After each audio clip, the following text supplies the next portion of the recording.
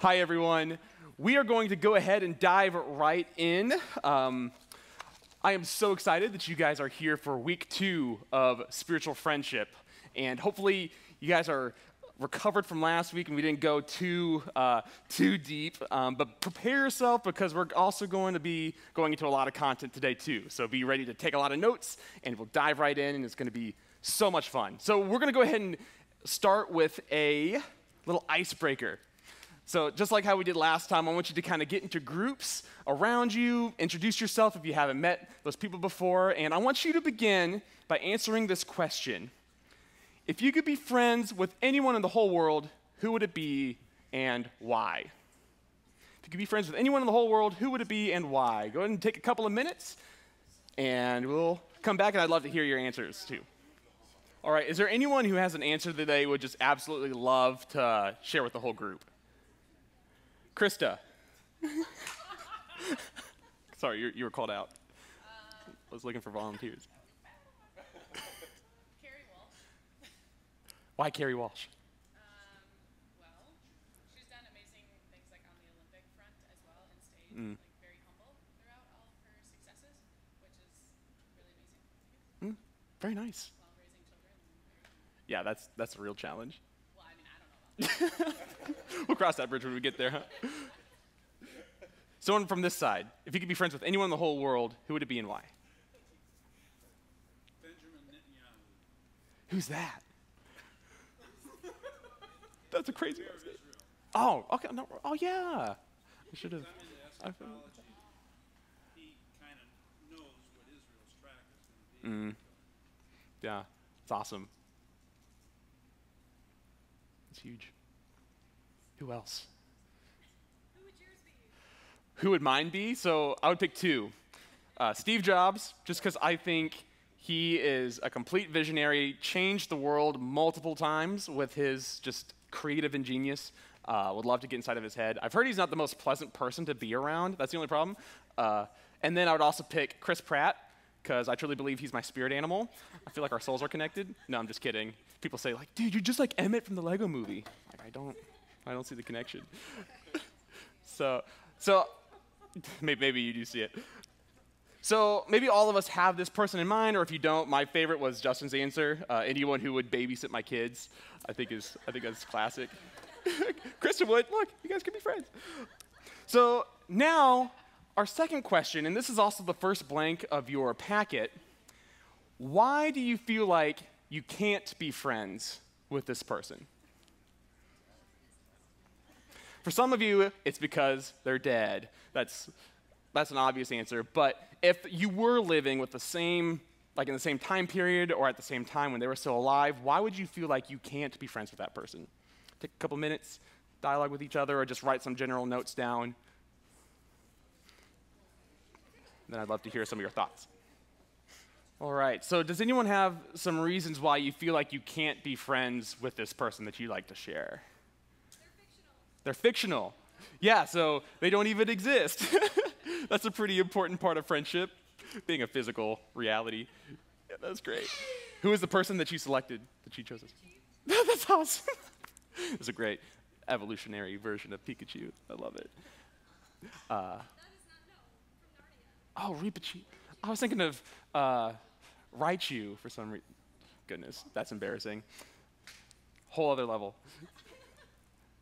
What other reasons do we feel like we can't be friends with these people? Distance. Yeah. Expound on that a little bit, Deborah. Well, I mean, if you're living in several different states and you've never met them, it's hard to start a relationship with somebody who's that far away. And also the person that, and I admire her work in her community and throughout the nation. Her security would be too tough to get through. Yeah. Yeah, that's a huge thing. Who's the person? Yeah, they're security guards who are watching those people like a hawk. Makes it really difficult. They don't text back. They won't respond. Yeah. They won't they won't maintain that end of the conversation and communication. It's huge. There could be like an intimidation factor if you elevate this person to this status. You're not worthy or you're down here. It can be kind of tough to see each other. Yeah, yeah, for sure.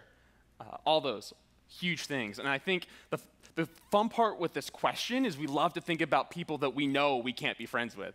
If we were given the opportunity to be friends with these people, we would jump on it. But the reason why we can't, why we're not friends with them, is because of a lot of times it's the elevated status. A lot of times it's where they're located physically, and we just can't get there, or they're just on a whole other realm of life that we can just never work our way up towards. So finally, with that in mind, how would you answer this third question? How does this relate to being friends with God? Or how may this relate to being friends with God? Just take some moments for you to reflect on that yourself and take a couple of notes in your packet. Just keep that on your mind as we move forward this evening.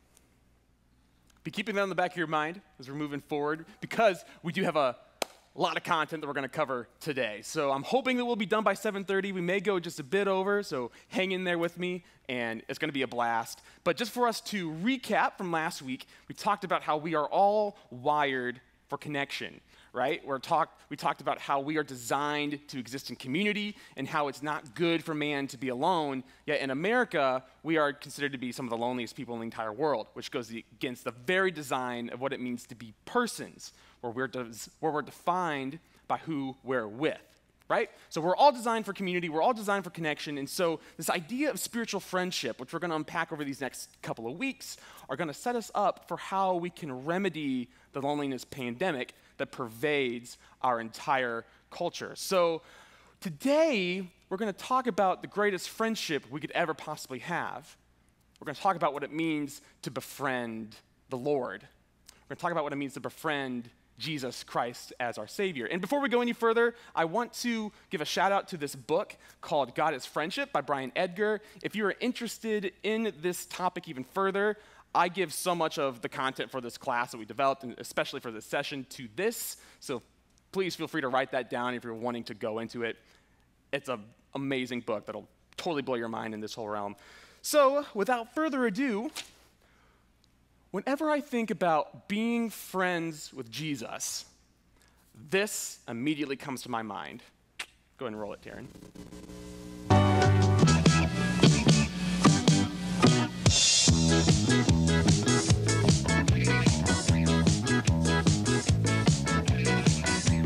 Jesus is a friend of mine. Jesus is my friend. Jesus is a friend of I mine. have a friend in Jesus. Jesus is a friend of mine. Jesus is my friend. Jesus is a friend of mine. He taught me how to live my life as it should be.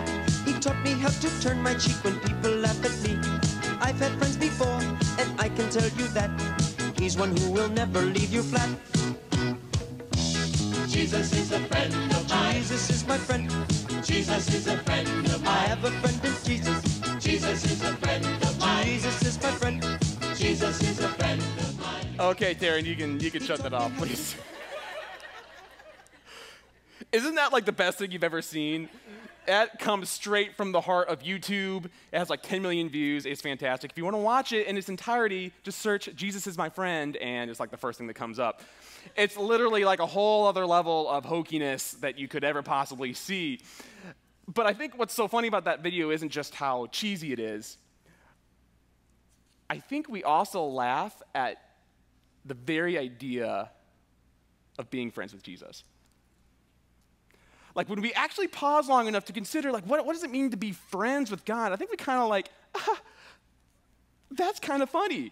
Like, do we ever actually legitimately think about the potential of being buddy-buddy with the God of the universe? You know, and I think all of us may respond to that first and be like, I'm Jesus' friend. We're pals. We're best buds. Hopefully none of you in here say, Jesus is my boyfriend. Please, some people say that and they believe it, and it's like the weirdest thing ever, so don't be that. But if we're honest, more often than not, I think viewing Jesus as our friend is more of a nice-sounding ideal than a legitimate description for how we relate with our Savior. Correct me if I'm wrong with this assumption, but I think the majority of us may be uncomfortable with truly, actually, legitimately being friends with the Almighty God. And we have some pretty good reason to be uncomfortable with this. And so, thankfully, Jesus' disciples experienced a very similar level of discomfort with being friends with Christ. And it puts all of this in perspective for us. So, over the next couple of weeks, we're really going to be highlighting John chapters 13 through 17. We're going to look at some bits and pieces here and there. But it's these 5 chapters of Scripture that are the Apostle John's account for the upper room, or the night that Jesus was betrayed. He adds like a whole other conversation between Jesus and his disciples that are probably the most important words Jesus ever says to his disciples. These chapters include everything from what it means for the Holy Spirit to enter into their life, and Jesus' plans to leave the world, and the disciples' role in furthering the mission he started, all ending with a huge prayer for his current disciples, but also for the future of the church. But one of the big overarching themes in these chapters is God revealing an entire new way for what it means to relate with him. And so we're going to begin with this in John chapter 13, verse 3. This is how Jesus kicks this entire dialogue off. And it says that Jesus knew that the Father had put all things under his power, that he had come from God and was returning to God. So in other words, Jesus had complete power. He had complete sovereignty. He was infinite. He could do anything he possibly wanted, okay? Because Jesus is God. But check this out. So, that's the biggest so that you will probably ever read in literature. So Jesus knew the Father. He has all these things under his power. He could do literally anything. So he got up from the meal, took off his outer clothing, and wrapped a towel around his waist.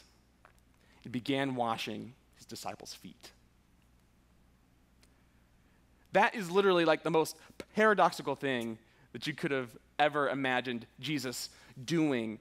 Like, that is something that's reserved for slaves and for servants. He had all the power in the world, and he chooses to sacrifice himself, to lay himself down and to serve the disciples by washing their feet.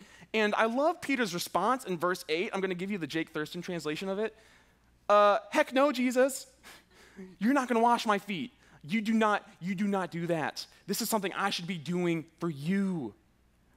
He was probably imagining, I do not relate with my God like this. I'm supposed to be serving you.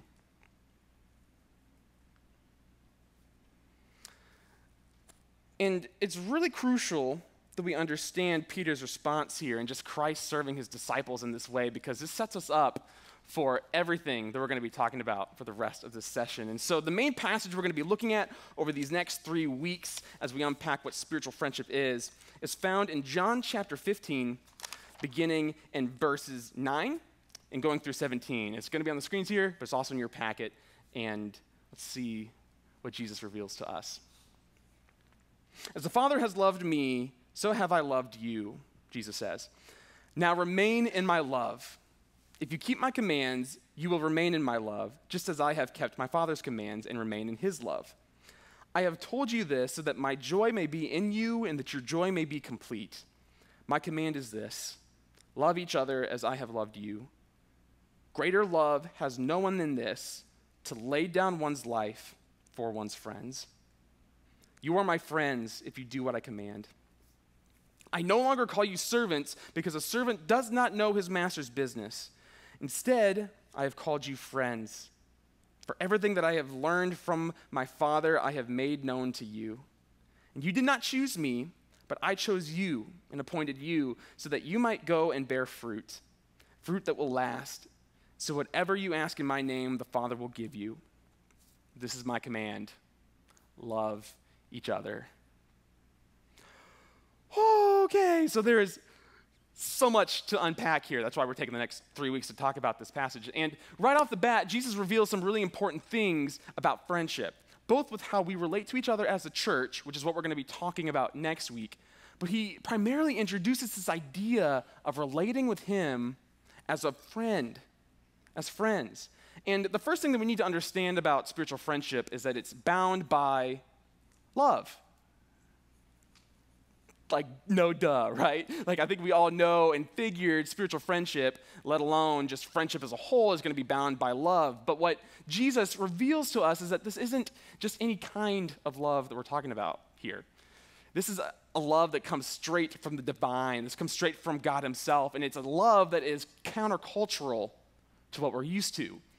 Because spiritual friendship is bound by self-sacrificial love. That's your blank. It's the kind of love that the Father has for Jesus. It's the kind of love that Jesus has for us. And it's the kind of love that we're somehow to reciprocate and give back to Jesus, let alone to each other. And it's to lay down one's life. It's to sacrifice. It's to serve. But the thing that confuses me the most about this passage, that makes absolutely no sense, is when Jesus talks in verse 15. And he says that I no longer call you servants, because a servant does not know his master's business. Instead, I have called you friends. For everything that I have learned from my Father, I have made known to you. I no longer call you servants. Instead, I have called you friends. So this is where things get to a little uncomfortable, because for the past 3 years, the disciples have been traveling with Jesus, ministering with Jesus, and the big message that Jesus keeps preaching to his disciples is that you have to serve. You have to lay down your life and pick up your cross and follow me. He teaches them that the last will be first and that the least will be the greatest and that the Son of Man did not come to be served but to serve. Like, service and servanthood is the key part of the Christian faith to them.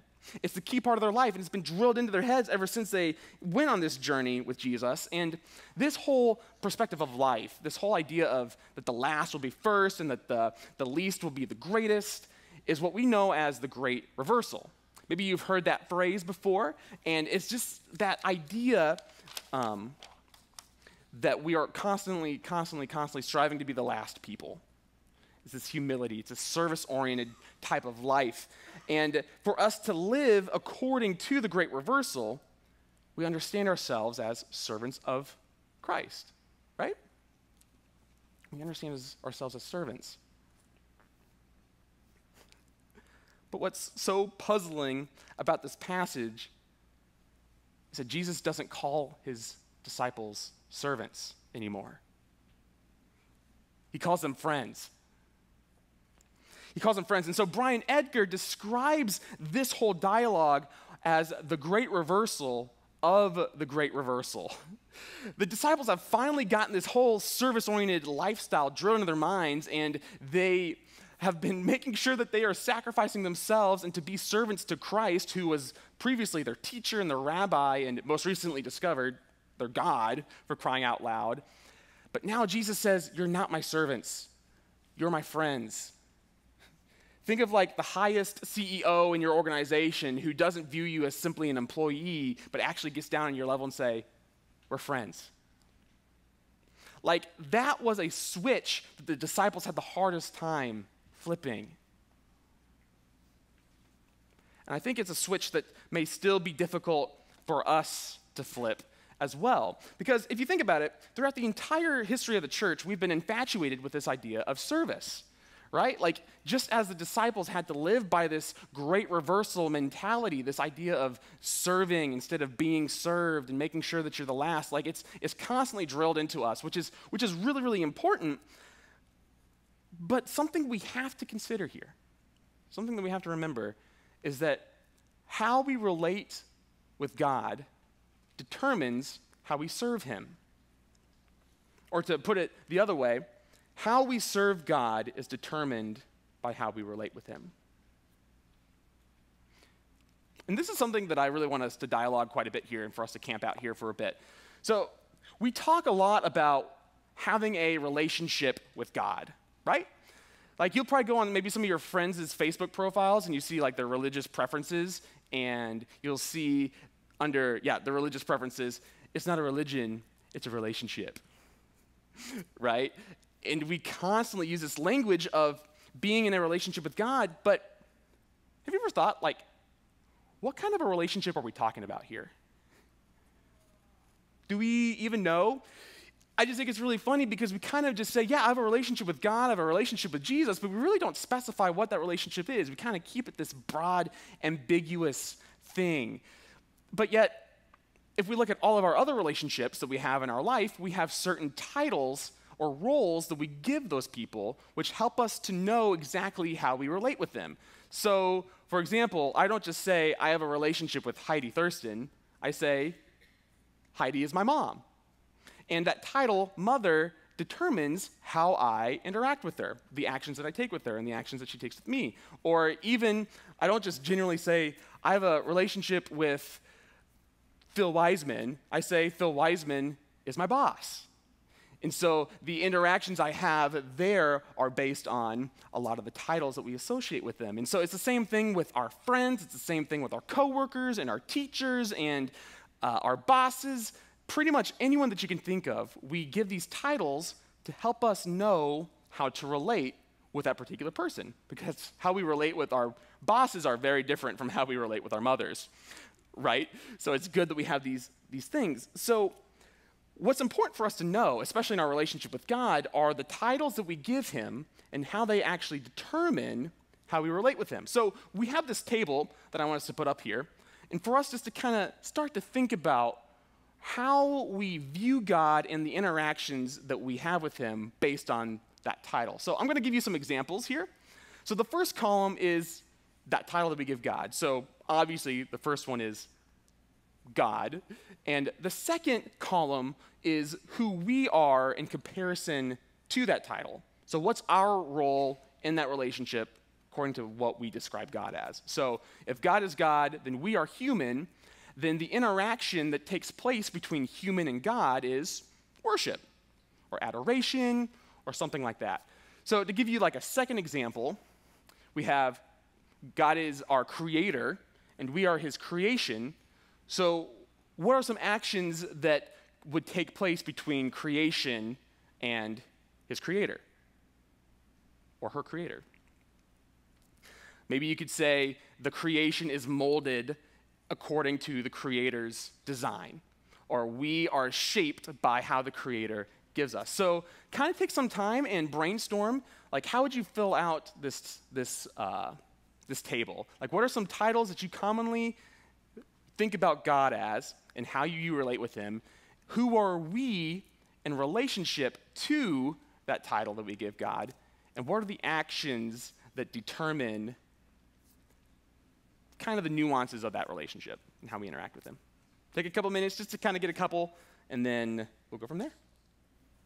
Okay, so what are some of the first things that you had? Like what's a title for God that someone wrote down? Yes. Father. Our Father, for sure. That's a good one. Anyone else had Father? Cool, a couple of us. So then what's our relationship to the title of God as our Father? Son and daughter, right? So then the interactions that take place between God as Father and us as sons and daughters looks like what? How would you kind of describe those interactions? Trusting, that's huge. Asking, did I hear asking? Loving. Yeah, asking and loving. Kind of receiving God's protection over us. Yeah, that's good. We'll get a second one. What's the second idea that someone wrote down for a title of God? Teacher? Yeah, that's good. Anyone else had teacher? Single person, well done. Then who would we be in relationship to God as a teacher? Student, for sure. And then we're just constantly learning, submitting to his wisdom and that kind of thing. So there's all sorts of ways that we can go with this. In fact, I can show you kind of a completed table of just some things that I put down. So you have God as our Lord, which means that we're our servant. So we serve the Lord. That's kind of the primary interaction with us there. You have leader and follower. We follow his guidance. We submit to his will. We have teacher-student. We learn from his wisdom. Master-apprentice. We learn from his example. He forms our actions, trains us. Father, son, and daughter. We talked about that one. Or king and peasant, or king civilian, where we abide by his decrees. Like, these are kind of the primary ways we understand who God is and how we relate with God, correct? But notice this common strand or this common theme that is found in every single one of these titles. These are all vertical relationships. In other words, these are all relationships where God is above us in some way and we're below him.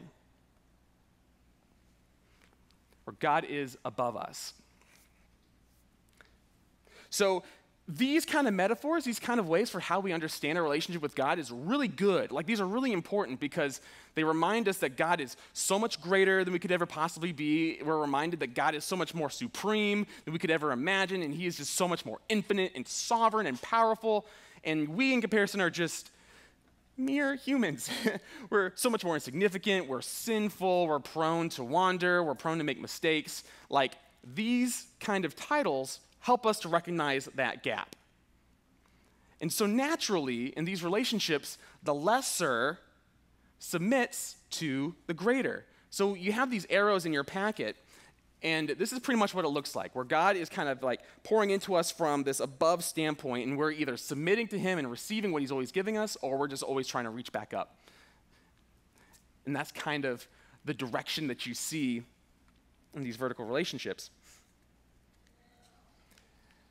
But Jesus introduces a whole new way for how we relate with God in this passage. So Jesus introduces instead a horizontal relationship that tells us that God is with us.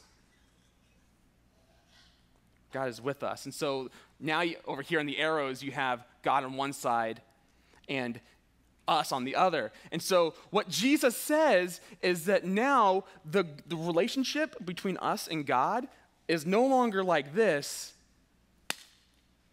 It's like this. It's horizontal. We're connected. It's intimate. It's a friendship.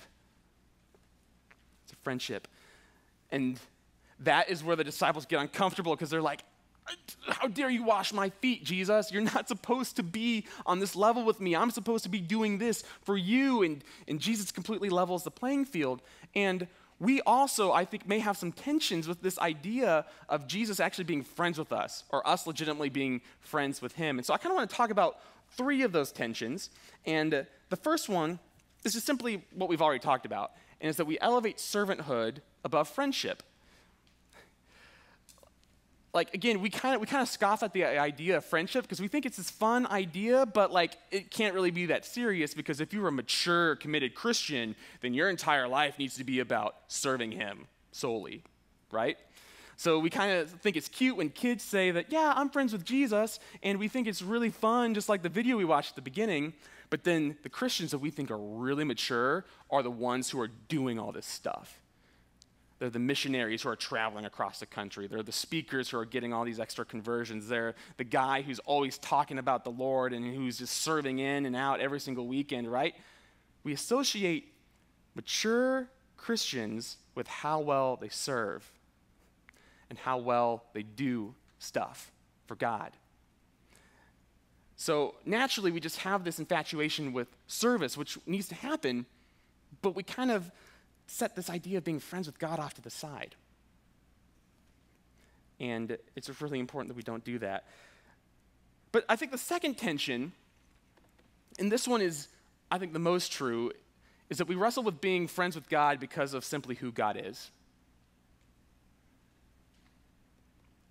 Do you remember the day when you simply sat there and considered everything about who God is, and you just were simply overwhelmed because of how bad you were? Where you said, God, I am so insignificant in comparison to who you are.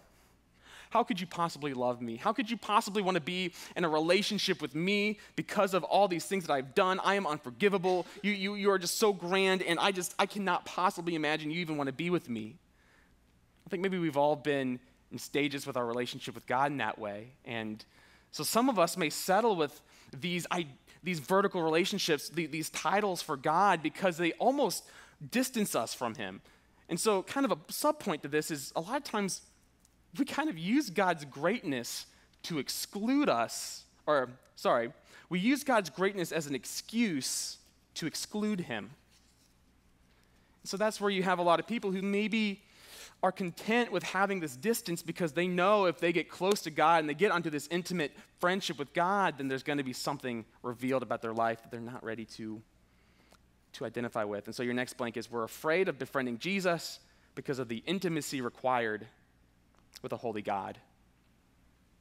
So we view friendship as this really nice ideal that, man, sounds really great, but maybe we think it's just as unlikely to happen just as me becoming friends with Chris Pratt or Steve Jobs or Carrie Walsh.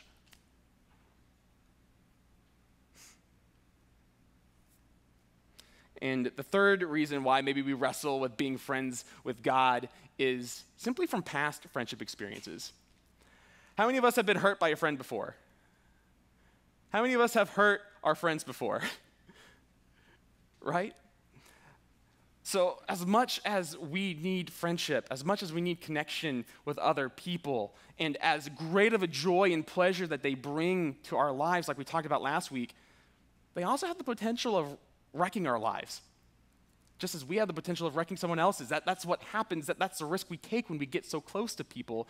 I think a lot of times we let our experience with friendship or our really surface level understanding of friendship here in America kind of determine what it looks like to be friends with God. So maybe we're afraid to be friends with God because we think we're going to hurt his feelings and cast him away, and that he's not going to want to do anything with us if we do something wrong. Or maybe we're just afraid that he's going to let us down. We can't trust him.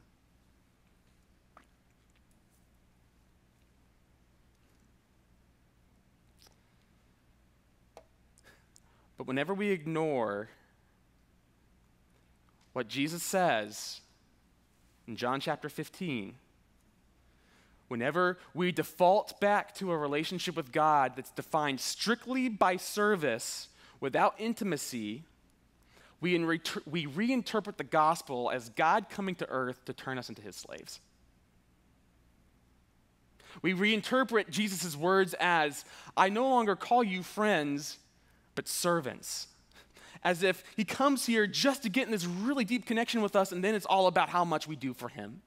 It's a very, very one-sided relationship, and we cannot get to this point of viewing our relationship with Jesus like that, because it's detrimental to our faith. Brian Edgar describes it this way.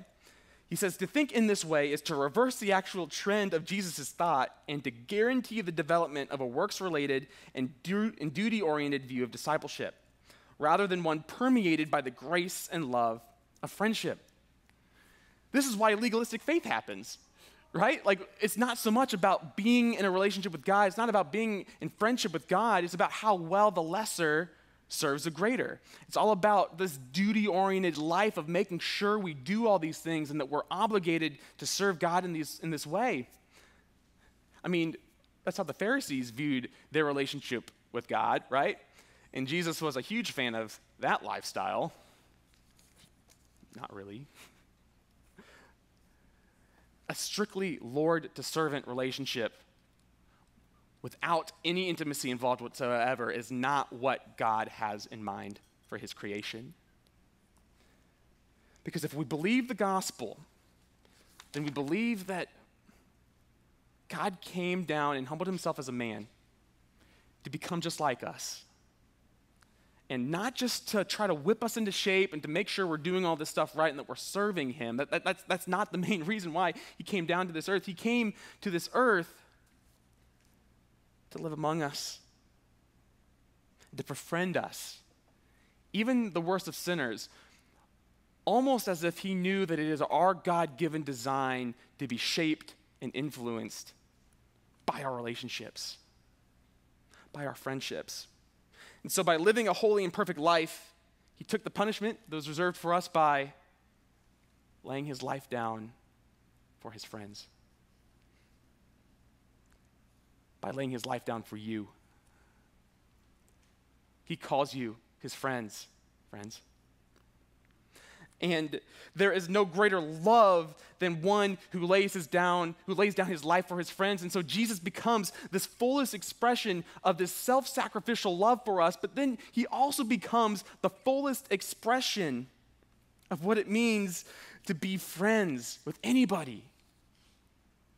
With anybody. And that is what's called grace.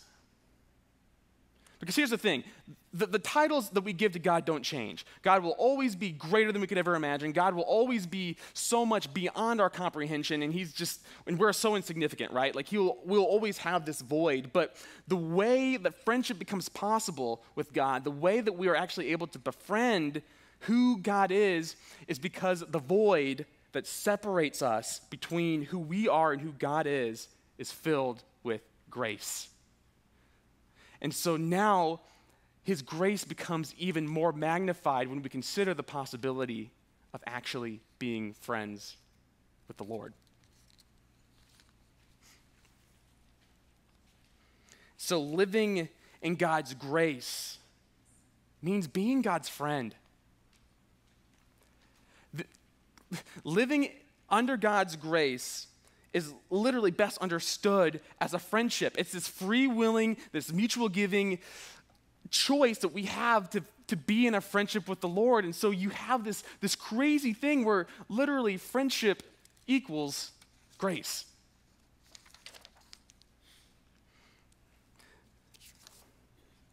So there's a couple of blanks there that we're actually going to skip over because we don't have enough time. But we're going to go ahead and move into some really important points that we need to understand here, because when we take Jesus' words for what it is, that we're no longer servants, but that we're friends and that we're on this level playing field with an incredibly gracious God, then what we discover is that friendship moves from being the last term we would use to describe our relationship with God to the primary term. Because how we relate with a God who's so much greater than us is defined by that grace. And so, let me explain here. This is where things get kind of confusing. So again, we remember what Jesus says in John chapter 15, that there's no greater love than this, than he who lays down his life for his friends. Friendship is bound by self-sacrificial love. It's a love where we lay down our lives for the other person. It's a love where we're serving them. It's a love that's based on service. What in the world is going on here? So we just literally spent the past, 30 minutes talking about how our relationship with God is no longer defined by how well we serve him, but yet Jesus is still coming back to this point where, oh no, our relationship with him is still based on serving. So bad. But here's what we got to understand though, is that this is an entirely different type of serving that we're talking about, because the past 3 years of ministry, the past couple of years of Jesus drilling this service-oriented life into his disciples is because he was preparing them for what it means to be friends with him, for what it means to be friends with God, and what it means to be friends with other people. And that's because selfishness cannot exist in healthy relationships. Friendships are not one-sided. They are where we are mutually serving each other because we want to, not because we have to. So we spent kind of the majority of our time talking about a faith in Jesus where we're primarily the ones who are always doing the serving. And when we do that, we almost make ourselves out to be Jesus' friends or Jesus' slaves. That's kind of your next point here. When our relationship with God is mainly focused on us always serving him, we are turned into Jesus' slaves. And I'm not talking about like the slaves that the Apostle Paul talks about in Romans, where we're slaves to righteousness, we're slaves to God. Like that is a totally different kind of conversation that Paul is having there in that passage. This is much more of a relationship with God that's determined by obligated service that doesn't bring any kind of liberation whatsoever. But we also, on the flip side, do the exact same thing to Jesus, where we kind of put ourselves at the top of the hierarchy here. Where when our relationship with Jesus is solely based about what he does for us, then we make Jesus out to be our slaves. You see the tension here? Whenever selfishness is involved in a friendship, it immediately turns into slavery because it's about what they do for you or what you do for them. So that is why, and this is your next point here, is that friendship is defined by mutual service between both parties. Friendship is defined by mutual service between both people. So the role of service within our relationship with God doesn't change. Like we're still going to serve the Lord, but the motivation behind it radically changes. Dramatically changes. And so in your packet, there's another table here that kind of shows the difference between what master-servant service looks like and friend-to-friend service looks like, and just the different dynamics of what those relationships are. And so we're just going to walk through each column here. And the first one is that a master-servant relationship does what the master wants, does what the boss wants, but then a friend-friend relationship does what the friend wants. That seems obvious, but that's pretty drastically different from doing what your friend wants versus who your boss wants. The second one is a servant-master relationship acts out of duty. And the second for friend-to-friend relationships is that they act simply out of the friendship. They act out of who they are and the history that you guys have had and the story that your friendship has. That's what motivates you to do those things for your friend. Servant-master relationships, obedience is the central virtue. And then in friend-friend relationships, friendship and love are central virtues. In servant-master relationships, the servant does not really know the master, but in friend-friend relationships, you know the friend intimately. In a servant-master relationship, it's defined by doing, whereas a friend-friend relationship is defined by being. In a servant-master relationship, servanthood is a requirement, whereas a friend-friend relationship, friendship is a gift of grace. The other person chooses to be your friend, and that is a gift. In a servant-master relationship, it's work-oriented, but a friend-friend relationship is relationship-oriented. And finally, a servant-master relationship is hierarchical in form. One is above the other. But in a friend-friend relationship, it's egalitarian in form. It's equal. It's equal across both parties. It's horizontal. Do you see what happens? What you have on the left is a legalism, works-based faith that will absolutely drown you in your relationship with God.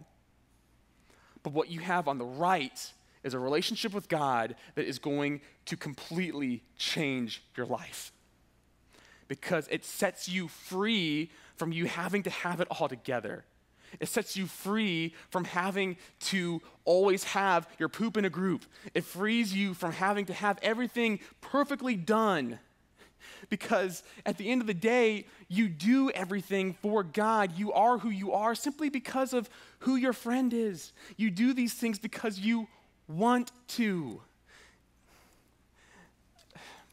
I get really emotional about this because this was a huge place in my life. So much of my life, and even just growing up, I just felt like I had to earn my relationship with God.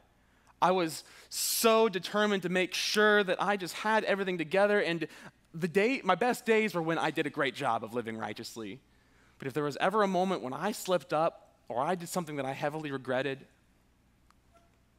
I would not give myself a break.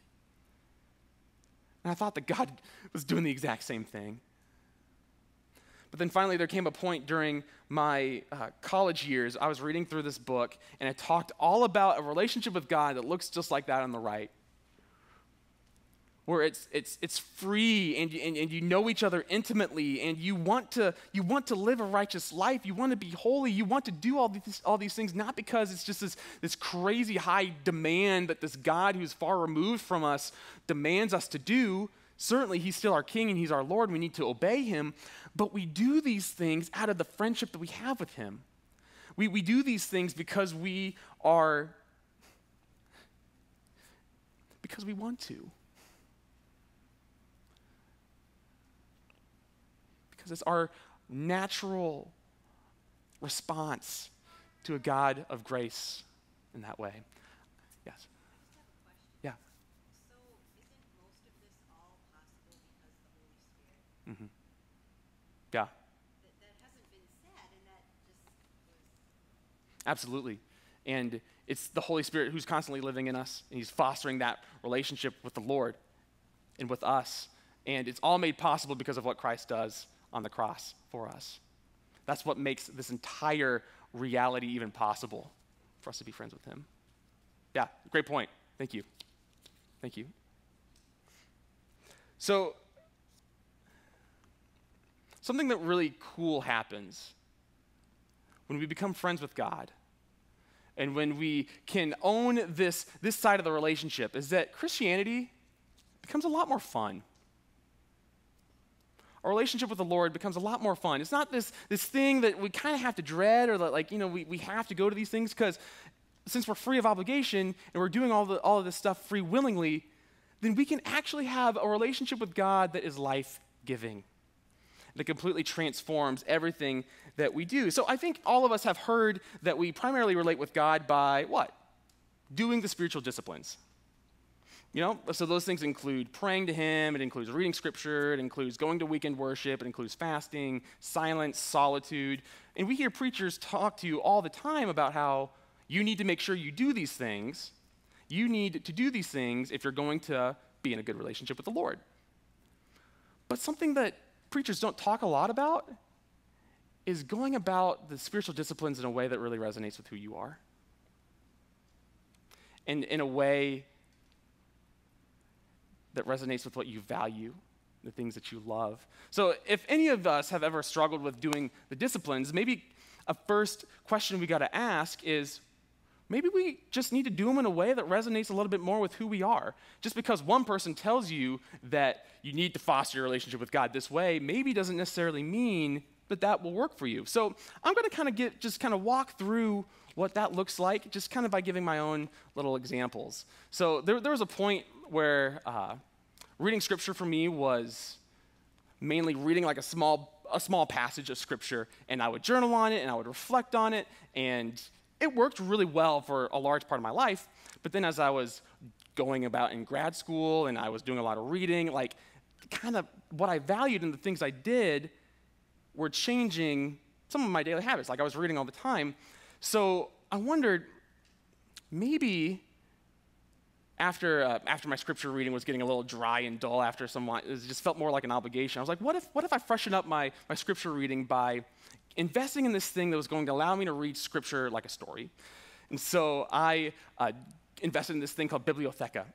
It's a really cool way to read scripture. It turns it into 4 different volumes, and it actually takes out chapter numbers and verse numbers, so you can just read scripture for what it is. And you can go to that next slide. It's gorgeous, and it's just a whole new way for me to interact with scripture, and it resonated with where I'm at in this particular season of my life. And this was something that was so life-giving again, and it was so free because it resonated with my love to read. And some other things that I do that are really, really fun is I love to write. So I'll always take a journal with me, or I'll go to a coffee shop like this wonderful place. Maybe some of you have been here before, and I'll get a really good latte and enjoy being with God through reading scripture in a way that resonates with what I love, and to write and to enjoy just this atmosphere of a coffee shop and a simple beverage. And this is something that's fun, and I can be with the Lord in a way that's like a friendship here. And it goes even beyond just the disciplines. So what I'm not saying, hear me out, I'm not saying that we can replace these disciplines that have been tradition for how we relate with God over centuries with anything that we want, right? But it's finding out how we can do these things in ways that really resonate with who we are. But then it's also recognizing that since God is constantly with us, and he's this friend who never fades away, is present in everything that we do, is seeing that he's a part of every other element of our life. And so he's also, I love to enjoy my favorite meal by going to Chipotle and enjoying the greatest food on the face of this earth, and I can dine with him there. I also love playing this game called Rocket League. It's literally the stupidest game you'll ever play, but it's race cars and soccer music. And I can play that and say, like, you know, I can be with the Lord in this. There's no spiritual significance whatsoever to this, but it's recognizing that even he can be with me as I'm enjoying this thing. And it's also when I love to run. Running is a way of how I can relate with the Lord, but also being with the people that I love the most. Like, this is just one picture of some really close friends of mine from school, enjoying a meal. God is present there, and let alone with my family, who I would not be who I am today if it weren't for how God used them to work in my life. And even my job at Cafea is an opportunity for me to be with the Lord in a really special way, because God isn't just this person that we reserve 30 minutes a day for. He's a friend who does life with us in every single way. And he wants us to be able to invite him into those things that we love, because he's given us passions for a reason. And we can invite him into those things. But if there's anything that I say tonight that you don't remember, but if there is anything that you do need to remember from this session, it's just kind of this last thing as we're wrapping up. So what we talked about last week is that we are designed for community. We are hardwired for connection. We are people. We are persons. You guys remember the phrase that we talked about last week? You are who you're with, right? You are who you're with. The people in your life are constantly shaping you and influencing you, informing you in more ways than we could possibly imagine. And so if we embrace Jesus as our closest friend, spending time with him in the spiritual disciplines, but also inviting him into every area of our lives and every single part of our day, and where it is this close-knit thing where grace is the dominant thing that is ruling our lives, and that we are free willingly serving him, and him free willingly serving us. We're laughing with him and crying with him, following his will. And we're going to be shaped and formed more and more into his image. And so this is your final point. This is the big thing here, is that befriending the Lord becomes the most transformative thing we could ever possibly do, because we are letting his friendship influence every aspect of who we are, just as friendships are designed to do. I'm just going to say that again. Befriending the Lord becomes the most transformative thing we could possibly do, because we are letting his friendship influence every aspect of who we are, just as friendships are designed to do. And Brian Edgar puts it this way. And he says, this friendship with God, like all true friendships, is transformative. It is inevitable that friends become like those with whom they live closely and whom they appreciate, admire, and love. And so, as we live in friendship with Christ, we are transformed into his likeness. So to become like Christ means befriending Christ. It's allowing his grace to guide every single thing that we do, and to embrace the intimacy that comes in that. So, if you're walking away today, maybe thinking that this relationship with God is too good to be true, then my job's complete. Because it's something that consistently blows me away every single day.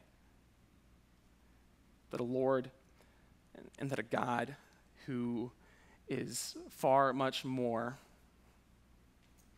than we could ever imagine, who is so much greater than us, values us and loves us, and who isn't content with just us being like this. He closes that gap and he brings us like this for us to be friends.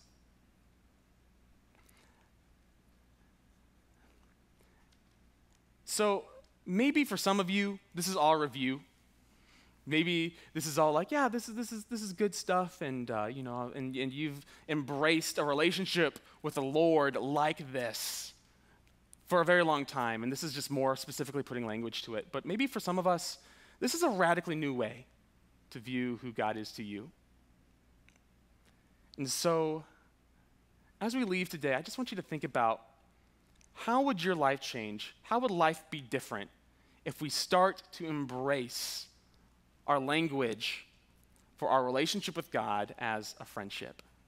That's kind of the challenge I want us to relate with. What if we stop referring to having an ambiguous, undefined relationship with God and embrace the language of having a friendship with God? Because then I think when we do that, then we're going to become so much more liberated, which means that we're going to become even more and more formed into his image, which means that we're ultimately going to reach more people for the gospel and following the work that the Holy Spirit's doing in this life. And so what I want us to do is just close in prayer and then head off and explore what this looks like from here on out. Let's pray.